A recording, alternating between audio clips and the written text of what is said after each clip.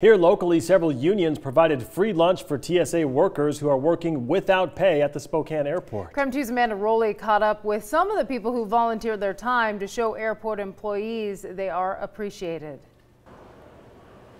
Well, it seems like business as usual here at the Spokane International Airport. Only thing is, TSA workers are still working without a paycheck. But today they took breaks in shifts to get a free meal from local unions.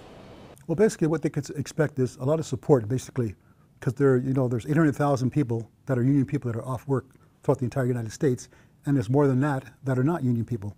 So there's a tremendous amount of people that are without food, without other resources also.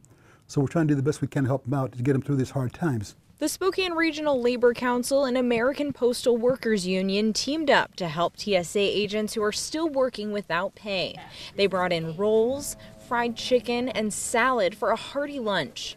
Rick Colon says those who have come in so far throughout the day have been very grateful, even taking a bit extra food to take home to their families.